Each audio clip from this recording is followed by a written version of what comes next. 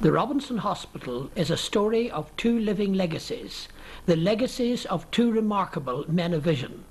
The first is Samuel Robinson, a son of Culcrum, whose generosity made the original Robinson possible. The second is Lord Beveridge, the father of the National Health Service. Their two visions are intermingled in the fascinating story of the Robinson and the Health Centre. To understand this ultra-modern, state-of-the-art facility, we need to go back to a bygone era. The story really starts when the young Samuel Robinson grew up on our family home at Culcrum.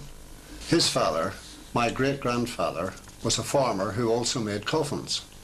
Samuel would have learnt the merits of hard work and the rudiments of business at his father's knee. Both parents were devout Presbyterians, and the young Samuel Robinson went with them Sunday by Sunday to Ballymoney Church. It was the preaching from the Ballymoney pulpit and the precepts of home which were to shape Samuel Robinson's business values in years to come. It was in Ballymoney town that he learnt the grocery trade, a busy town which was thronging on hiring fair day. Here he worked in his uncle James McGaw's shop at the top of Main Street. Then, in April 1888, he and his brother David packed their bags and embarked on an emigrant ship like this, leaving Derry for Philadelphia. There they joined Samuel's Ballymoney friend and fellow apprentice at McGaw's, Robert C. Crawford, pictured here many years later. Brisk trade led Samuel and David to send to Culcrum for two other brothers to reinforce their fast-growing staff.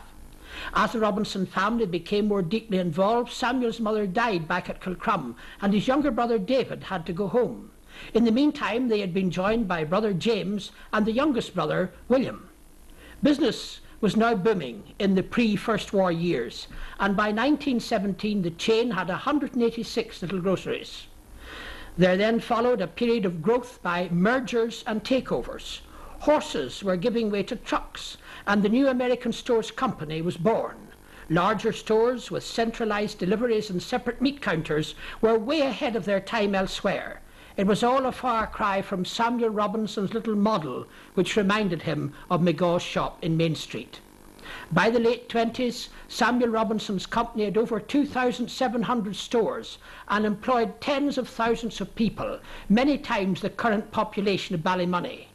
Own-label products and the shopping trolley were two further innovations we were to see nearly half a century later.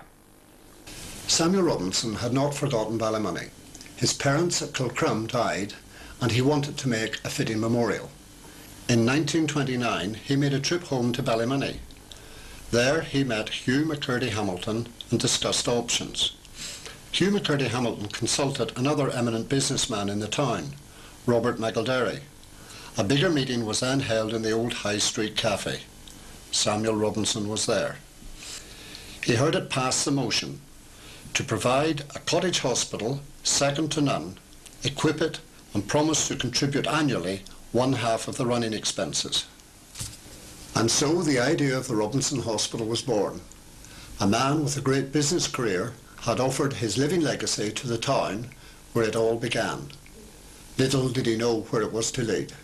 After a public meeting in the town hall, everything went into top gear and things really began to move. Hugh Taggart submitted the winning tender of £42,500 to include the bungalow and boundary wall. His team started work on the 1st of February 1931, and the building was completed in the spring of 1933. Seen here from just beyond the Cow Bridge, it was an imposing sight. This magnificent new cottage hospital must have appeared a truly fitting memorial to his parents. He would have been imagining the excitement at the official opening, which was conducted in his absence, for he remained in America. The hospital was opened on the 1st of September 1933. Johnny Dunlop, a schoolboy who was there, recalls the day. We were marched from school down to the Robinson Hospital for the opening, and the lady who was doing the opening was about half an hour late. There were sandwiches and pastry which I had never eaten before. I had seen them in the shop windows, Agnew McMaster's shop windows, but never eaten them, never had the money to eat them, to get them. So me being 7 years old, hungry and cold and all the rest, I went forward and lifted a sandwich, and one of the staff of the catering firm come over and cuffed my ears severely and took the sandwich from me again. The whole town was waiting to meet Senator Leslie and the Duchess of Abercorn. Boys' Brigade, brownies and guides were lined up alongside Johnny's class for inspection. The whole nursing and support staff were there under the watchful eye of the new matron, Miss Margaret McCachie, later to become Mrs. Michael Derry. Speeches were made to an attentive crowd sitting in the sun, and little Margaret Robinson charms the Duchess. Then the crowds in their Sunday best chatted in the sun as they waited to see the inside of a cottage hospital as modern as any in the kingdom. The new Robinson Cottage Hospital was run as an independent hospital under the governance of a board of management. The early Robinson board had complete control of every aspect of the running of the hospital. Then, after the publication of the Beveridge Report, the new National Health Service was formed. After many discussions, the board handed over the hospital buildings and its management to the Health Service. The board's function today is to manage the endowment funds left in trust by Samuel Robinson. Today, these funds stand at over £2 million, and the income is passed over to the Health Service to be used on the Robinson Hospital. Our treasurer provides regular reports on investment returns. Much of the credit for the board's evolution into its present role of catalyst in the development of services on the site must go to the late Mr. Bertie Thompson. He was a man of great integrity, and his influence in the hospital's development was profound. In 1963, encouraged by his chairman and fired by the vision of Dr. Joe Burns, Bertie Thompson played his part in creating the health centre. The newly refurbished hospital is therefore just the latest in a long line of developments which the Robinson Trust has helped into being. The Robinson Board intend to continue using the income from the invested capital to help the Causeway Trust develop this unique healthcare resource. What is happening here today would, I am sure, bring great joy to Samuel Robinson. Caring and curing was a phrase coined for the Northern Ireland Health Service. It fits the Robinson exactly, as we see the ethos of the founders worked out in daily practice. Let's now listen to our schoolboy of 60 years ago. I have been in the hospital several times as a patient, and in my opinion it is one of the hospitals in Northern Ireland, if not Ireland. It is a great, great hospital. Not only the hospital itself, but the staff. They are out of this world. Hello, Joan. Johnny, how are you? Good to see you again. Yes, and good to see you looking so well. How have you been? Not too bad, thanks. And you're getting out and about okay? Oh, yeah. The Robinsons' third matron, Miss Wilson, here holding her retirement bouquet, was one of a superb line of managers. Dr. Billy McCartney remembers her predecessor. Miss Logan was the matron at the time. A wonderful character she was. She had the attention of everybody. The nurses worshipped her, patients worshipped her. Nothing was too great trouble for her. Nurse managers like Sister Canning, Miss Wilson's successor, were leaders of considerable stature. They carried on the tradition of efficient and effective caring, which was the Robinsons' hallmark. After Sister Canning came Sister Coyle. She was a wonderful person to talk to. She came from Sligo, and we used to have many, many interesting conversations. And my predecessor, Mr. Bill Martin, who was on his own here for many, many years, would have used the place for operations much, much more extensively than I did. I did most of my operating in the Root Hospital. And in those days, he would have undertaken quite major procedures in the Robinson. His assistant then in the old Robinson Theatre was Sister Dolly Kelly. Sister Kelly was a remarkable person. We once estimated that she had been responsible for the supervision of no less than 40,000 operations in the town of Ballymoney, a proportion of which, of course, were in the Robinson. And it never seemed to give her any trouble to lift her staff and her instruments and to travel across town. In the early days, Dr. Belford had done all the surgery at the Robinson. He was for many years both a GP and a surgeon. At least once a week went over there to do tonsillectomies I was giving the anaesthetics, Dr. Belford was doing the operating. He was an MD plus a Fellow of the Royal College of Surgeons of Edinburgh. The Robinson from the outset was primarily a place where the GPs could treat their patients. We took in our patients, we examined them and investigated them, and the Robinson was a very happy wee place. For many years, happiness in the Robinson came with the sound of newborn infants. Someone who remembers those days well is consultant gynaecologist and obstetrician Dr. Bert Harvey. The earliest recollections of the Robinson Hospital go back to 1973, when I was appointed registrar to Mr. Charlie Irwin in the Root Hospital. Any problems necessitating consultant help were dealt with by Mr. Irwin or myself. Deliveries were conducted in the old delivery ward, which subsequently became a kitchen and is now a very fine chapel.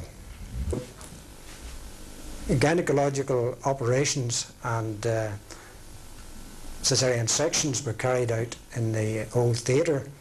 The old theatre is now, of course, a very grand reception area.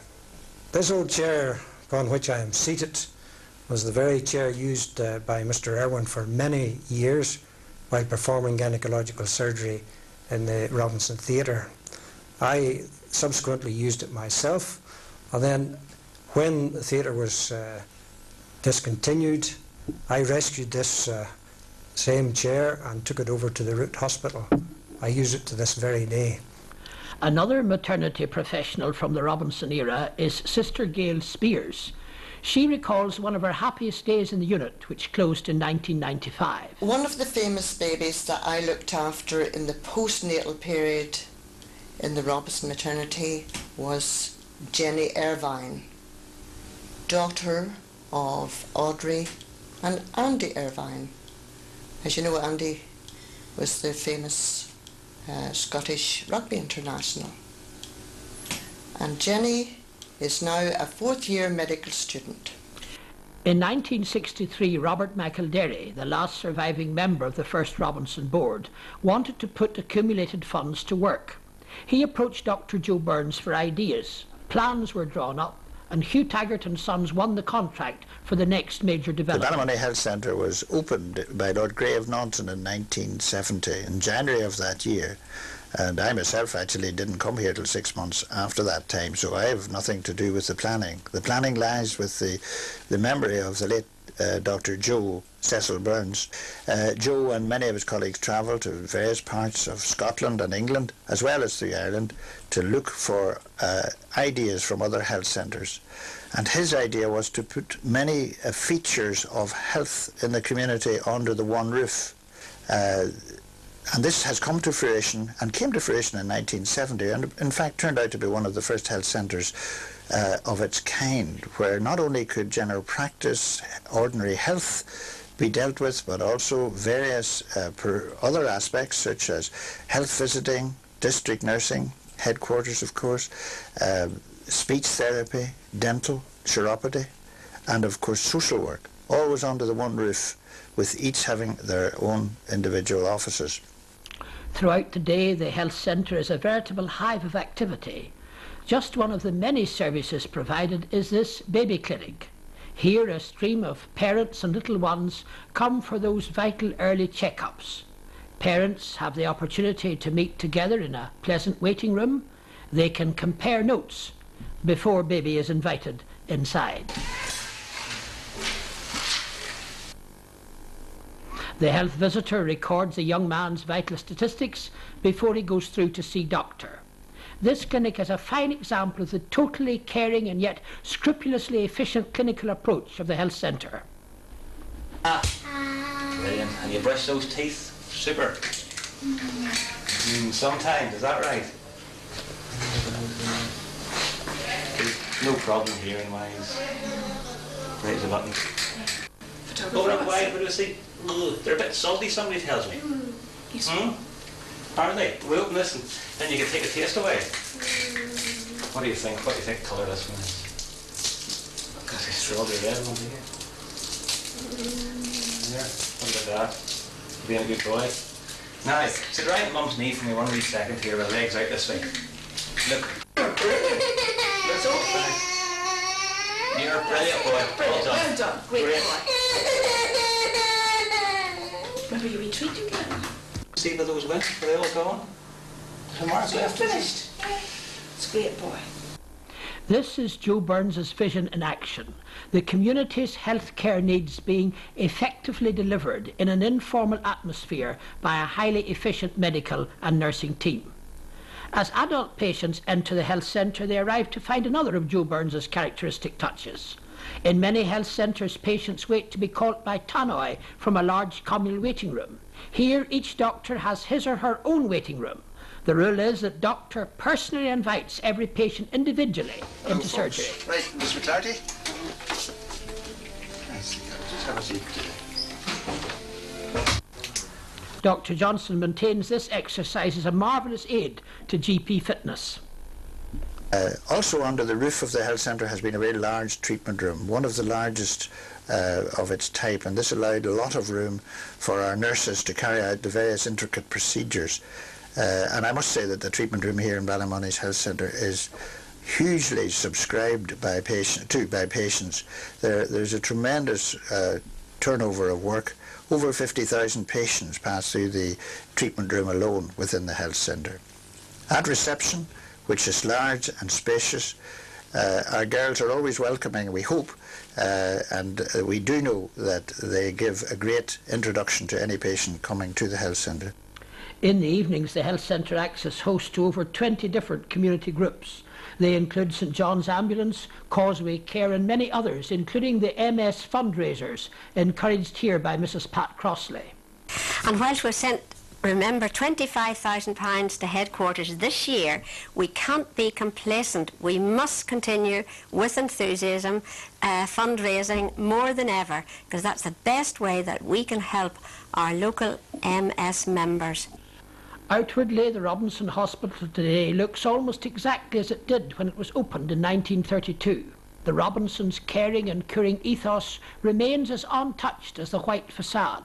But inside, as we shall see, the Causeway Trust has totally transformed the facility. The inception of the National Health Service was the seed, looking back now, that is flowering at the Robinson Hospital today.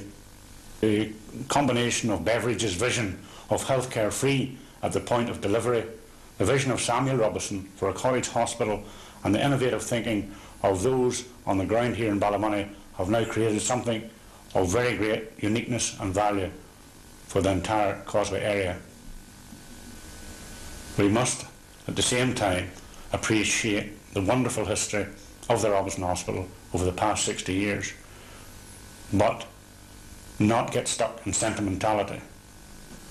The Robinson, the health centre and their staff exist to deliver efficient, value-for-money services targeted to the needs of today. It is providing the things needed by the people and their healthcare purchaser, the Northern Board. That means moving on and delivering a different variety of services. Maternity service at the Robinson, for example, could never have survived. With the standards required of maternity services nowadays, it was a service that was going to be wound down anyway. Over the past few years, the Causeway Health and Social Services Trust began to get the Robinson ready for the new millennium. At the same time, the Causeway Trust had to forsake part of its original plan to centralise all services in the new Causeway Hospital. So the first project of the new Robinson Hospital was the development of an entirely new physio department. The new unit now handles large numbers of patients from a wide area, and it's managed by Karen McMaster. We have some very high-tech equipment which isn't available in a lot of the other hospitals. We have specialist muscle testing equipment, so we're able to evaluate a patient's condition very accurately and then set them up a tailor-made program. We also have a balance monitor for monitoring balance and helping people to regain this. It would be the only piece of equipment of its type in Northern Ireland. The new hydrotherapy pool is also a very significant resource for patients both young and old. It's one of the few pools in the area. Adults come for treatment for a variety of conditions such as orthopaedic, arthritic, rheumatoid, joint replacements. There's a large number of children come through the pool. These children are all born with maybe some congenital abnormalities, or some of them would maybe have got fractures or have rheumatoid conditions as well. And they thoroughly enjoy this. It's something a lot of places aren't able to offer. Our hopes are to restore our patients to their full well-being. In a lot of cases now that's not always possible, but we do strive to get patients to their maximum potential and improve their quality of life. One such patient is Alec Robinson, who suffers from MS. His visits to the pool at the Robinson are a regular part of his treatment. With the skilled assistance of Karen's staff, Alec is able to take exercise which would not otherwise be possible. And with what results? Acupuncture is another facet of the same department. We've also developed a very innovative scheme for persons with learning disabilities. The old laundry has been converted to a new horticultural shed. Kitchen and toilet facilities have been incorporated. We're also using some 7 acres of grounds to develop this project onto a meaningful scale. We have plans for a shop for the produce. Already we are seeing real results. The current team has won the contract to maintain the Causeway Hospital grounds, enabling them to earn for themselves while having therapeutic work. The GP wing has had to move on. It's had to move away from doing some acute services to intermediate care. Intermediate care beds enable patients recovering from acute surgery or medical treatments in Coleraine or other acute hospitals like the Royal to be superbly managed by their GPs in the Robinson before finally going home. It deals with a wide variety of conditions and has a special role in relation to the elderly. We also provide a palliative care service at the Robinson, with an average of 6 beds being used by that type of patient. We also have built on a small extension to allow us to develop a daycare service for palliative care patients. We are supported in this work with our palliative care nurses who are now located on the first floor at the Robinson. All of this is backed up by the bereavement counselling service managed by Cruise, another voluntary organisation. Partnerships depend on people, and a key partner in the Robinson team today is Sister Anne Bradley, who runs the GP wing. Sister Bradley's patients come from a wide area. They will either be admitted from home for treatment by their GPs or from a regional or other acute hospital for a period of recovery before going home. The patients in the GP wing represent every facet of the community and come from all kinds of backgrounds. The Robinson Hospital knows no social or religious boundaries as it cures and cares for its patients.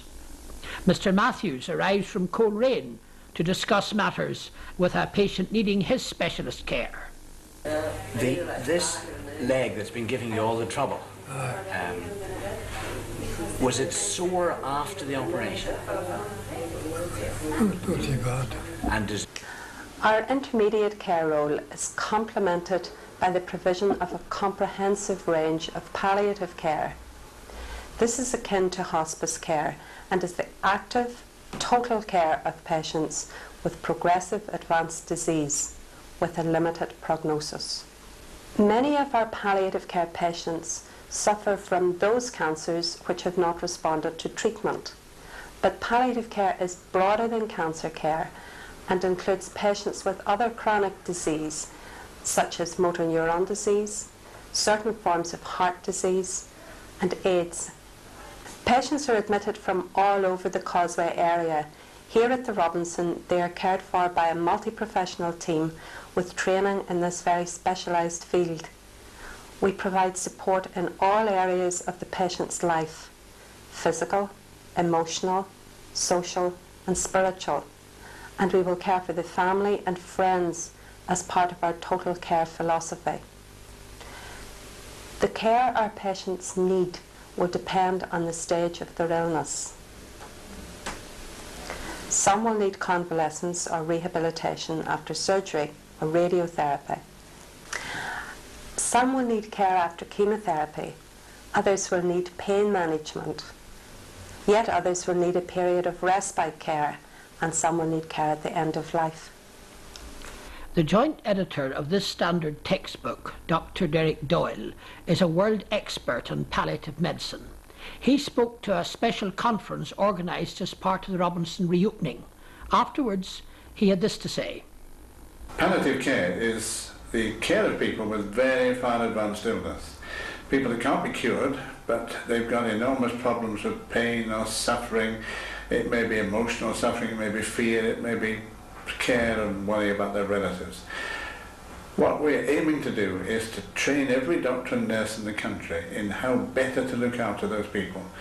And we get the impression from what they're telling us that doctors, whether they're GPs or consultants, are absolutely committed to doing this, but they need training.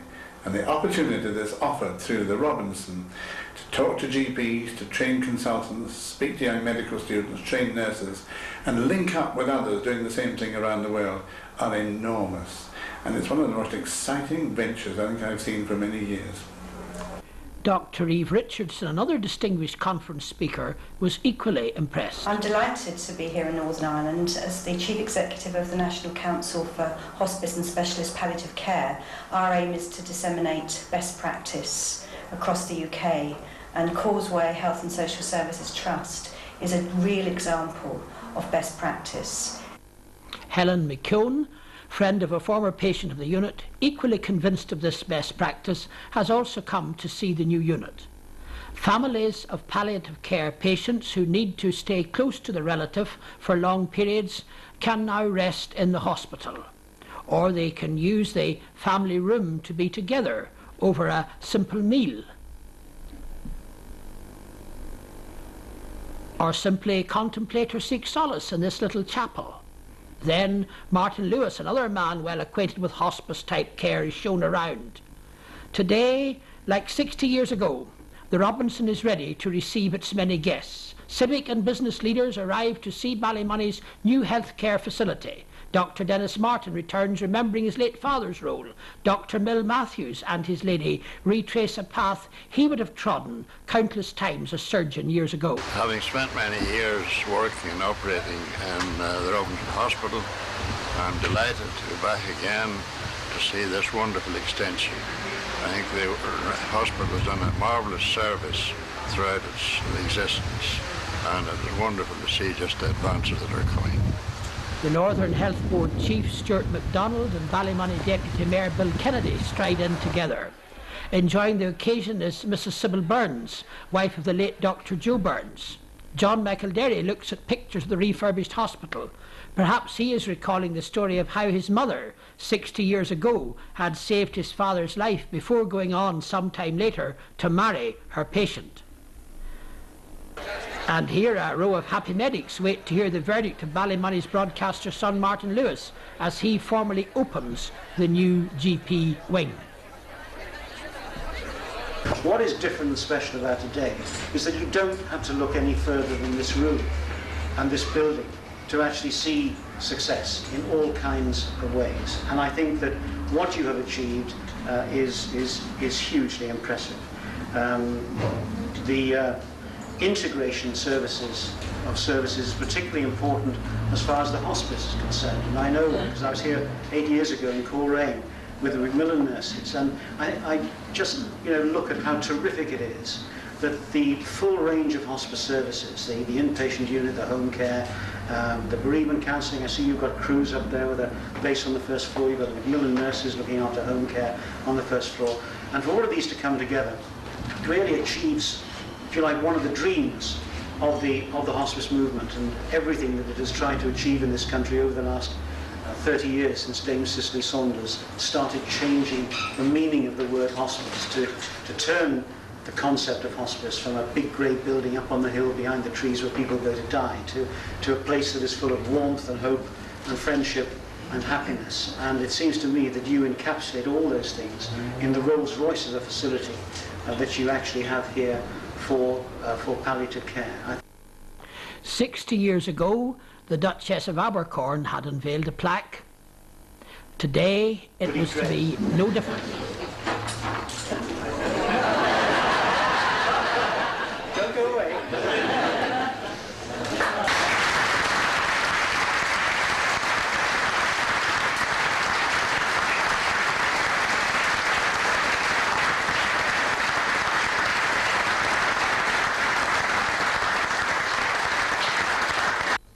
Dr. Johnson and Northern Health Board Chairman Robert Hanna pose happily together before joining Martin and Stuart for another official photograph in front of the commemorative plaque.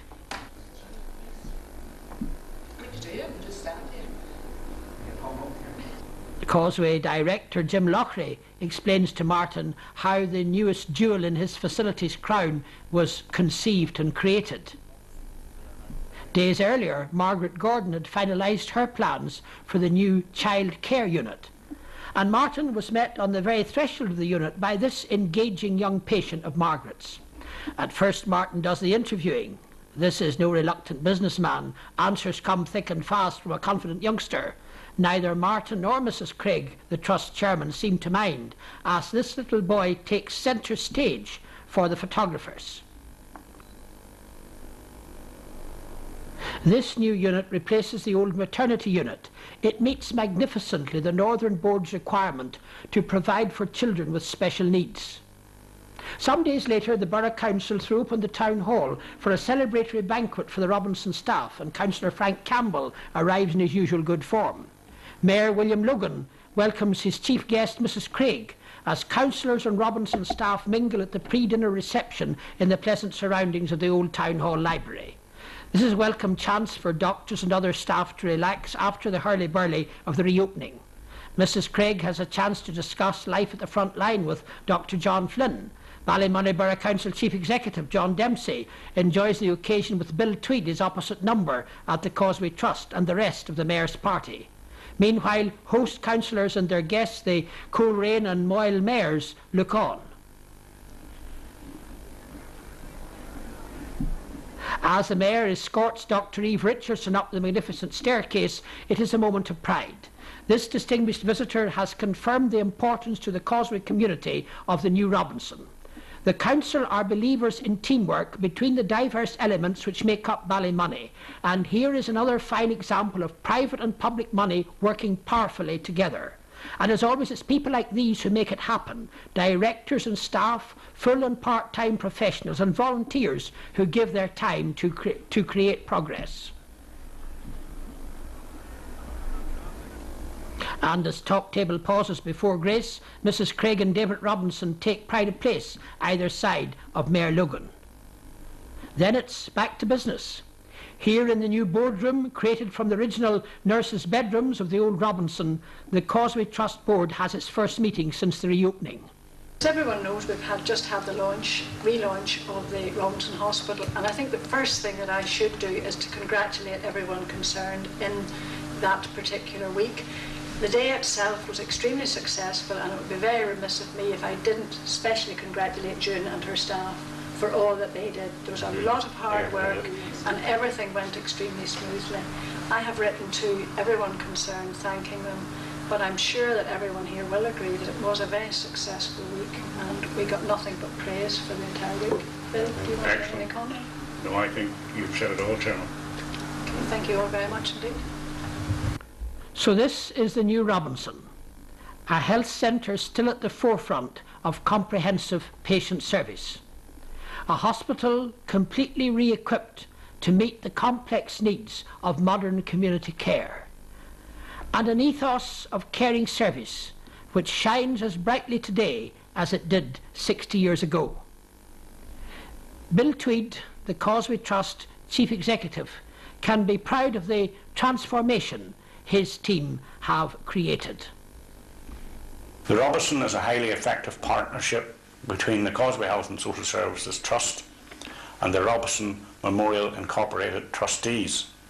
Ballymoney's healthcare needs have changed greatly since Samuel Robinson built the new hospital. So too have the means of delivery. We have been fortunate to have the people on the ground throughout that time with the dedication and creativity to make the new Robinson as fit for its purpose today as when it was originally built.